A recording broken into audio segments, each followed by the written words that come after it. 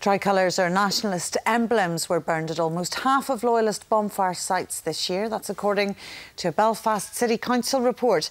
And that's despite a £200,000 peace-funded scheme aimed at making bonfires on both sides of the community more positive cultural events. Judith Hill reports. Bonfires burn in traditional 12th of July fashion in Belfast, and this year at almost half of bonfire events, so too did flags.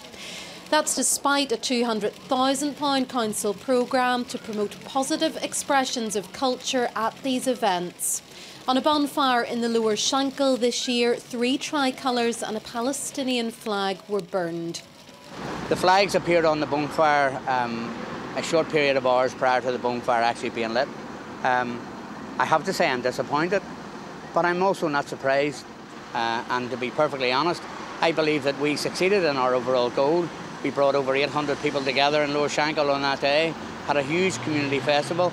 £200,000 has been spent by the council in a bid to remove the problems associated with bonfires. Community groups who got grants had to agree that flags or emblems would not be burned. But at half of these bonfire events this year, the opposite happened.